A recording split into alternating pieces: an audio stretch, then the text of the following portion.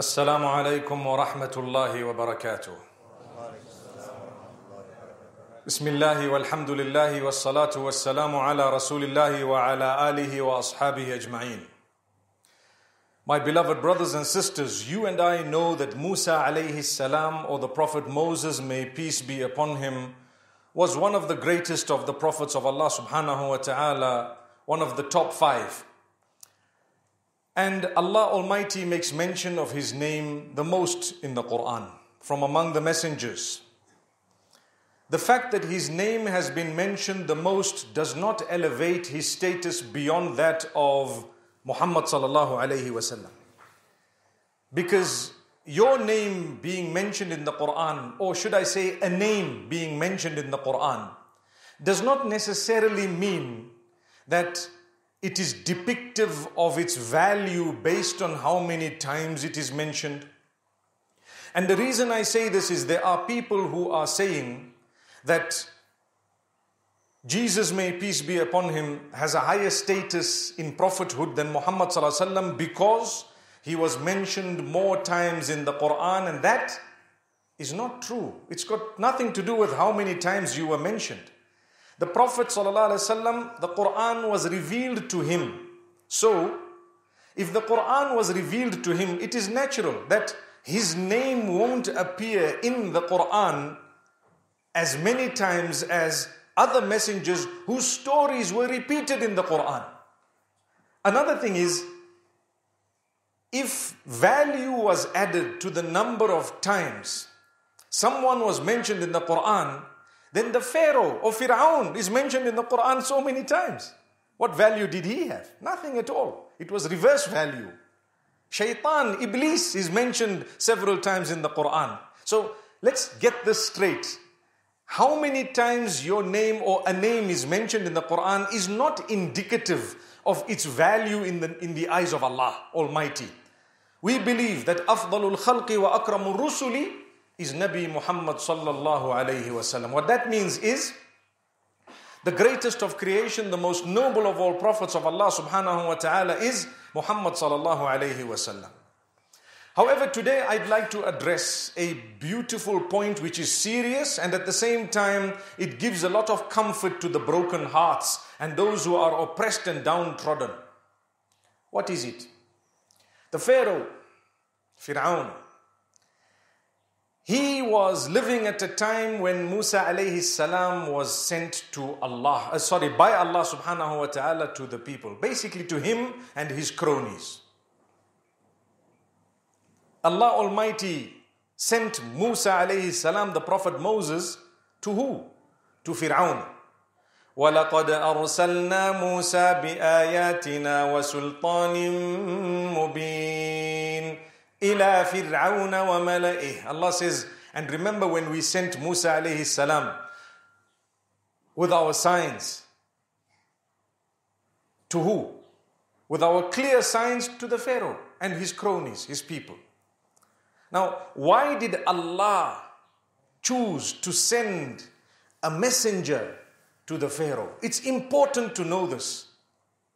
Imagine Allah sending a prophet of his, a noble prophet, an amazing human being, one of the 5 top messengers of Allah, known as Ulul Azmi min ar-Rusul, the ones who had great determination. Do you know who those 5 are? If someone asks you as a Muslim, who are the 5 greatest prophets? What's your answer? You have to say, Prophet Muhammad sallallahu alaihi wasallam, Ibrahim alayhi salam, Musa alayhi salam, Isa alayhi salam, and Nuh alayhi salam. So that is Abraham, Moses, Jesus, and Noah with Muhammad sallallahu alaihi wasallam, 5. May Allah's peace and blessings be upon all of them. So why would Allah send one of these prophets with determination to a man? Because he was wreaking havoc on earth, and because he was oppressing people wholesale, and because he kept on calling himself a god, and because he was really, really nasty, and Allah wanted a lesson to be learnt by everyone right up to the end of time. That's the reason. Did the Pharaoh become a person who changed his life and bettered himself? Not at all. He became worse. You follow what I'm saying? Allah sent a messenger to someone from him to guide that man, and that man was not guided. How's that? This goes to show you and I that sometimes Allah will send you signs. Don't be a Pharaoh. Take the sign in your stride and make sure that you have changed yourself. When we say don't be a Pharaoh, the Pharaoh was the one whom the signs came to. The signs that he asked for came. But he still denied. That was the Pharaoh. Astaghfirullah. My brothers, my sisters, let's learn something very interesting. The Pharaoh had many gifts given to him by Allah, but he abused that. He abused it in the worst possible way. He didn't recognize them as favors. He thought, it's me. I did it. I'm the one. I'm the sharp businessman. I made my money. I propelled myself into position of authority. I'm the boss. I'm the king. And later he began to say, I'm the God. وَقَالَ فِرْعَوْنُ يَا أَيُّهَا الْمَلَأُ مَا عَلِمْتُ لَكُمْ مِنْ إِلَهٍ غَيْرِي. The Pharaoh told his people, oh my people, I don't know of any God that you people have besides me. Oh no. Oh no. A man who uses the loo, calling himself a God. A man who has stomach problems, who needs to pass wind, calling himself God. A man who actually becomes sick and ill, calling himself God. A man who can't solve his own problems. He wanted to capture one youngster because some fortune teller told him that there's going to be a youngster who's going to remove you from your throne. And so he started killing all of the boys because he didn't even know who the youngster was. And the same youngster was brought into his own home and was looked after by his own wife. And the poor fellow who called himself the God of the worlds didn't even realize it's happening under your dirty, smelly nose. That was the man. He calls himself God. What did he have? He had nothing besides material items of the world. Let's not be pharaohs. Let's understand in our lives when Allah gave you something, don't think you are it. Don't. Don't allow it to get to your head no matter what. What could it be? Let's look at what the Pharaoh had. Number one, he had a lot of wealth. A lot of wealth. When you get money, initially you're looking for a job. You're trying. You go to all the people, please give me a job. They kick you out. You go to another door, give me a job. You apply here, you apply there. Listen. You apply everywhere. Online, offline, in person, via someone. Use this, use that. And you apply and you're looking for a job. At that stage, you know that you are a nobody because you are in need of this job. And then suddenly one day you get a job. Boom, I'm a driver. Woo, I finally got a few rands in my pocket. Hey, I'm a big man. MashaAllah. Allah bless you. Allah bless all of us. That is a blessing of Allah. But Allah's watching. Allah says, look, I threw a few rands in your direction. What are you going to do? And then suddenly you get a promotion. You are in charge of the fleet. And then you become a manager. And then you have your own business. And then suddenly it's growing. And you forgot. One day I was running around looking for a job. Now you got this business of your own. And guess how much you're making? You're making enough to employ 30, 35, 40, 50 people. And now you start speaking to them rough. But when your boss used to speak to you a little bit rough, telling you, why are you 5 minutes late? You used to get upset and say, this man thinks he's arrogant. But the way you are speaking to the people who are now working for you, you forgot. Allahu Akbar. You were so quick to forget, right? That when I was young and when I was still working for someone, I did not like the way they spoke to me. Today I'm speaking 10 times worse to the people that are working for me only because I got fulus, a few coins. A few coins. That's what it is. You got a few rands or dollars or pounds or whatever it may be. And suddenly you think it entitles you to speak roughly to people. La ilaha illallah. You are a little Pharaoh in the making, my brothers, my sisters. That's what you are. Allah sent messengers to deal with people like this. If you don't know why the story of the Pharaoh is mentioned in the Quran, you have a problem. It's mentioned for you and for I. He had more money than you. Allah sent a messenger to tell him, hey, Baso, be careful. Right? Be careful, watch out. Don't overstep the mark. You are still just a person. If we want, we can flood it and flash it in a second. Look at Qarun. Qarun was not the Pharaoh. He was a man at the time of the Pharaoh. He had a lot of wealth, and he also used to do this that we mentioned just now, haughtiness. And he used to say, this money, what God? Who's a God here? This money was me, my brain. My brain. Open the brain, it looks like scrambled eggs. Have you ever seen it? Yes. Because it's scrambled, in all honesty. If it was not for Allah to give you the proper chemical balance of your mind, you would be known as a mental case. Just because chemicals slightly imbalanced in your brain, you start hearing voices, seeing things, getting angry, believing everyone wants to harm you, everyone wants to attack you, whereas that is not even the case. They love you, they don't want to harm you, and the voices being heard are a result of something that perhaps is within, and whatever else it may be. May Allah help us deal with this. We're going through a lot on earth. People are struggling. The point I'm raising is, don't think what you got is solely your brain. I've said this many times and I love to repeat it. The richest of the people are those who don't have proper educational qualifications. Go check. Go and check. Go look and study, globally as well as locally. Your area here, Rivali, beautiful area, lovely. The hearts are warm. You can feel the warmth when you enter the masjid as the brothers and sisters are greeting you outside. And there is a warmth of, mashallah, that is wealth. That is the wealth. What is your wealth? Your family. Your family. Your community, your society. So the enemies are trying to destroy families. They are trying to destroy societies. You no longer care for each other. You no longer bother about each other. Why? When you're alone, all single, then you just do as you please. No one is there to remind you. The little pharaohs, that's what they are. The little pharaohs. The man got a bit of money, now he got a job, he got a fleet, he became arrogant, he starts instructing. It's not wrong to tell people, listen, the job starts at 8, you knock off for lunch at 1, you come back at 2, and up to 5 o'clock you shall work.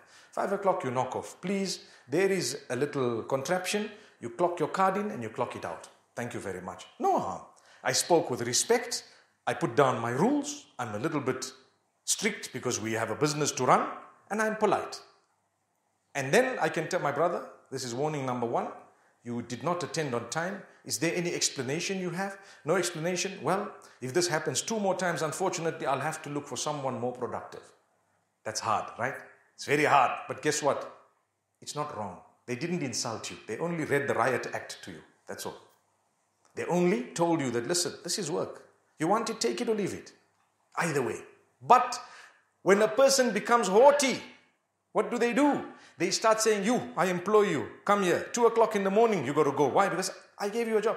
My brother, I have a family. I have people. I have responsibilities. I'm working for you 8 to 5. You cannot call me at 5:05.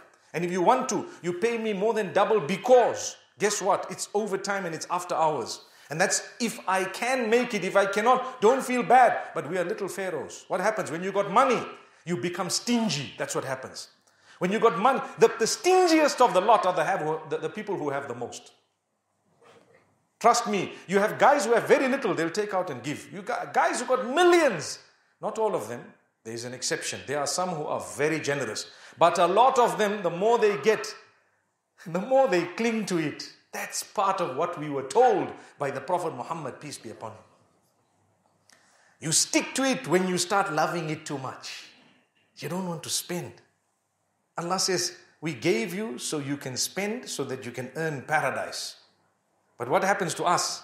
We get it and we gather it. We want to amass it because I'm a millionaire. I want to be known as a billionaire. I want to be known as a trillionaire. Then when I die, they'll say the trillionaire has died. What happened to the trillions? Whatever happened, so long as they knew I was the trillionaire. But you never even spent the money. Subhanallah. You could have built a hospital in every village in your country, but you didn't. Do you know why? You just wanted to be known as a trillionaire. Had you built the hospitals, you may have not been known as a trillionaire because you spent your monies, but in the eyes of Allah, you were successful. Sadaqah jariyah for you up to the end, a charity, the reward of which continues way beyond your death. My brothers, my sisters, the Pharaoh, Allah sent him a prophet to tell him, don't let your money get to your head. That was a message. And another message, what was it? Because when you have a lot of money, you see, initially in any community, this is mankind, any community, look, it's my first time coming to your beautiful masjid in this lovely community in Rivoli. But I can guarantee you shaitan comes to everyone, good and bad. In any society and community, when people have money, the others respect the money they have. Have you seen it? They respect the money they have. And there comes a time when more than one person starts getting a similar amount of money. Now you've got 5 millionaires and 10 millionaires. Now what's it about? It's no longer about millions because we've all made the millions. Now it's about power. Flex your muscle. How many people can I control? So the mosque must run according to me because I got 10 million more than you. That's why. Who are you? You're a little pharaoh. That's what it is. A pharaoh in the making. Don't think because of your money you're entitled to have a say. Impossible. No chance. That is wrong. If what you are saying is right, even if you have no money, you are entitled. If what you are suggesting is a point of guidance, even if you have nothing, people should listen to what you have to say. وَجَاءَ مِنْ أَقْصَى الْمَدِينَةِ رَجُلٌ يَسْعَى Surah Yasin. Allah says, a man came from the innermost part of the city. And what happened? He was an ordinary person. He was warning these guys. What did he have? Neither money nor authority. He was correct. He said, oh people, follow the messenger. What did they do to him? They didn't listen to him. The Pharaoh himself, Allah says, وَقَالَ رَجُلٌ مُؤْمِنٌ مِّنْ آلِ فِرْعَوْنَ يَكْتُمُ إِيمَانَهُ أَتَقْتُلُونَ رَجُلًا أَن يَقُولَ رَبِّيَ اللَّهُ A man from the family of the Pharaoh came up and said, why are you killing this person? Simply because they are calling you towards Allah. But who was he? Neither did he have money nor authority, so they didn't listen to him. But was his speech correct? Yes. Was he mentioned by Allah in the Quran? Yes. The message was that of power. Although it's anonymous, we don't know his name. But he was a powerful man because his message was right.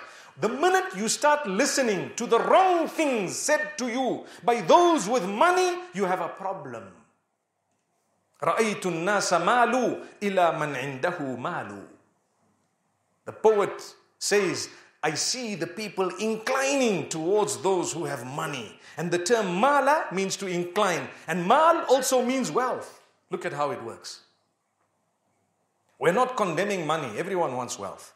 I'm sure we all would like a good job and good income. MashaAllah, may Allah bless us all with sustenance. But sustenance with barakah and blessings.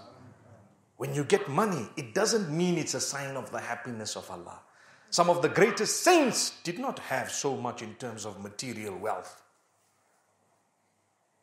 If material wealth depicted the love of Allah, Nabi Muhammad sallallahu alaihi wasallam would have owned entire creation. Trust me. All the materialistic wealth on earth, Allah would have given it to him. The people offered it to him. He told them, Wallahi, if you put the sun in my right hand, the moon in my left hand, and you ask me to stop calling towards the goodness, I wouldn't stop. What does that mean? It means keep your things. That's not what impresses me or attracts me. What's right is right. Here's the Pharaoh. What did he say? He became so arrogant. He wanted to control. So he was scared because a man was going to come to take him off his seat and remove his control. He was warned about it. He became frightened. So what happened?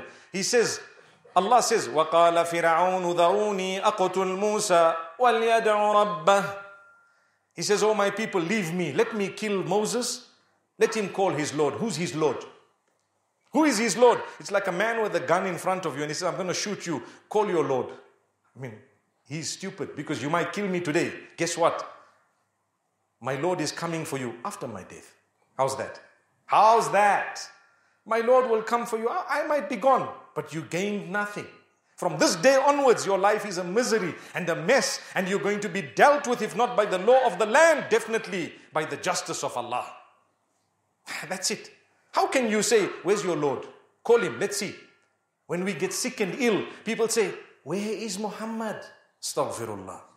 Number one is, Allah is Ash-Shafi. Muhammad sallallahu alaihi wasallam is our Nabi. Sallallahu alaihi wasallam. But you have people of other faiths coming to the weak ones from amongst us, telling them, come. I remember a youngster telling me clearly, and this has happened more than once. He says, people from other faiths came to me and told me, Jesus will cure you, Muhammad won't. So I told him, when they come back to you, tell them there are 25 other people who are Christians who have bigger diseases than mine in the same ward. What about them? How's that? How's that for a response? It's got nothing to do with that. It is just cheap psycho, where you're coming to someone and trying to con them that because you're worshipping Allah, you're not getting cured. But there are people worshipping a religion they are worshipping from long, and they are even in a worse off position. It's got nothing to do with that. Don't come to our people and try to con them in that way. That's why I'm here to say, you know what? We worship Allah alone. That's what it is. Whether I'm sick or not, ultimately what's going to happen to me? I'm going to die. If not today, then tomorrow. Do you agree? Is death a loss in the sense that, does it mean I'm doomed? In fact, through death I will go to paradise. If I don't want to die, I'm not going to go. I have hope in the Lord who is merciful. What hope do you have? The Pharaoh, he says, let me kill Moses, let him call his Lord. So the question obviously is, why would you want to do that? You know what he says? Inni akhafu an yubaddila dinakum. I'm fearing that he's going to make you change your religion. Up to now, you're worshipping me and you are saying you are the God and the Lord. I'm fearing he's going to come and make you change that. So what was Musa alayhi salam bringing? He was liberating the mind from worshipping anything besides the Maker alone. The Prophet Moses, may peace be upon him, was liberating the mind by the guidance of Allah subhanahu wa ta'ala to make the mind realize that your Lord is the one who made you and nobody else. No one with money, no one with authority is your Lord. Not a Lord, no. Subhanallah. This was the Pharaoh. He says, I fear that he will change you, your faith. Or, and يُظْهِرَ فِي الْأَرْضِ الْفَسَادِ, he's going to create chaos and corruption on earth. He's going to cause problems. Because up to now, we are moving all correctly. And you know what? There's no corruption and chaos. I'm the God, I'm the Lord, according to the Pharaoh was saying. And he was wrong in that. But he says, but everything is moving smooth. He's going to come here and make you believe I'm no longer the God. And then you guys are going to rebel against me. Allah says, that's the whole reason why we sent the Prophet Moses. Because there was too much tyranny. This man was doing as he wishes. You don't do as you wish. You respect others. You honor them. You offer them goodness for the sake of Allah. You worship your Maker alone. So a man comes up and says, why are you killing this person? If he is lying to you, then his lie is against him. And if he is telling you the truth, one day you will serve punishment. You will be sentenced. You will have severe punishment against you. But they said, no, it's okay. This was the Pharaoh. What did Musa alayhi salam say? Musa alayhi salam looked at him and told him, you know what? I call you to worshipping the Maker alone. You know you are not a God. You know that this wealth you have can be taken and snatched. You know that you're just a human being. And you know the crimes you've committed. But no, two things got to his head over and above other items. His money, meaning his belongings, his ownership. And secondly, his authority. The fact that he was a leader or in a position of leadership. It got to his head. So Allah punished him and destroyed him, and Allah Almighty made an example out of him, as much as he used to call himself the Lord of the worlds. He used to call himself the Lord of the worlds. So much so that he became so helpless. I want to talk about two things before I close. Number one is, and the lesson is for all of us, when you become haughty, when you oppress people because you think you got money, and when you oppress people because you think you got wealth or authority, So wealth and authority. Allah is giving you a chance, then He's coming for you. And when Allah comes for someone, trust me, you have no chance. Not at all. What did happen to the Pharaoh? He had everything. He didn't have one or two men. He had thousands of men working for him. Go check the pyramids out. He had a lot, more than what you can imagine. For Allah to mention him, he had a lot, indeed. But at the end, when he was following, and I'm cutting the long story short, he's following Moses, may peace be upon him, with the people, and he enters into the sea, and the sea opens, and he says, it's opening for me. Wow, yes, it was for you. It was. You see, he hesitated a little bit. He looks at the sea. He checked, this thing is opened wide. Wow, let's go. It's open for me. It did. But not for you to be saved, for you to be destroyed. That's what it was.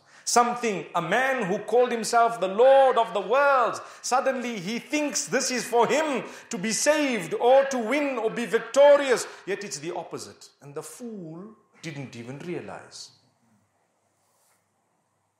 Subhanallah. So as he's entering there and the water starts encroaching on him and his people, and he realizes he is now drowning. He wanted to say, I believe in the Lord of the worlds, but he couldn't say that because he was the one who called himself the Lord of the worlds. So if he says La ilaha illallah, he used to call himself Allah. What was the point? He had to say La ilaha illalladhi amanat bihi banu Israel. Allahu Akbar. He had to say there is no God worthy of worship besides the one whom Banu Israel and Moses call out to. That's what he had to say. You see the example Allah gave in the Quran.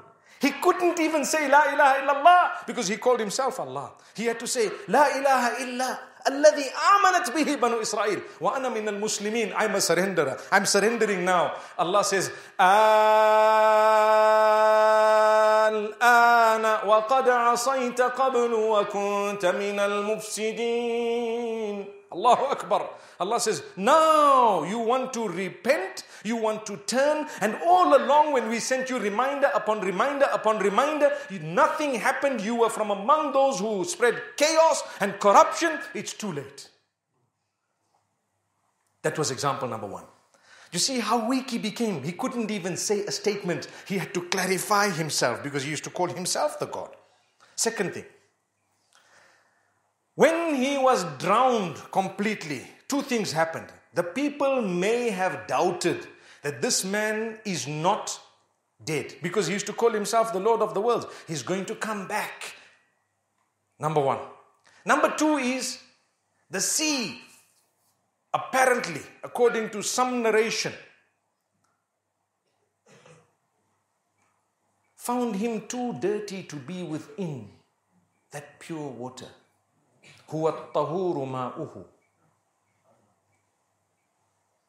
But the Pharaoh is in that water. Allah instructed the water to spit him out.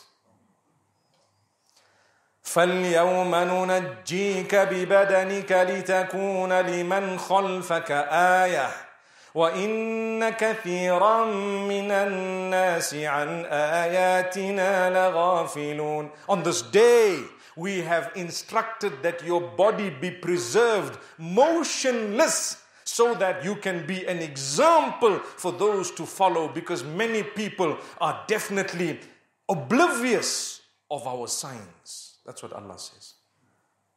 So he was spat out of the sea. And his motionless body lay on the side. To this day, it is there. A man who called himself the Lord of the worlds. And you see the flaking of this brittle skin happening. Mummified. Ramses II or not is irrelevant.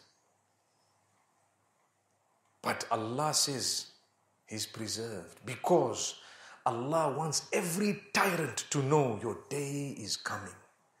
You might cause chaos on earth. You might threaten people. You might execute your threat. But it's limited. You also have to die. People say, I'll kill this guy. Hang on. After that, then what? Don't you have to die? Say, no, but you know what? If you pull the trigger, I tell you, Allah's trigger is not even a trigger you can see. They say, the whip of a human can be heard. The whip of Allah doesn't even have a crack.